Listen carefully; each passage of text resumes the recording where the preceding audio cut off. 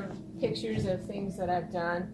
I used to be the sole designer for an organization called the Sue Miller Day of Caring, which were breast cancer survivors. Sue Miller was a survivor and a model, and when they found out that she had breast cancer, she couldn't get any modeling jobs. Wow. So she put together this nonprofit and had women walk the runway that were breast cancer survivors. And so I was the featured dress designer for 5 years in a row. Wow. And these are just some of the pictures that are from that era, which was probably 5 or 8 years ago. Was it?